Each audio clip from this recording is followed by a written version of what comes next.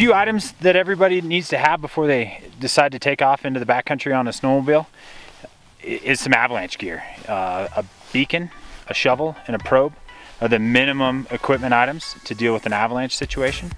And then some training to go along with it to know how to use those items. Other good items to bring when you go out snowmobiling is some survival gear. We get a few cases every year where some folks spend the night out, and so having a way to start a fire, maybe an extra layer, are all great options.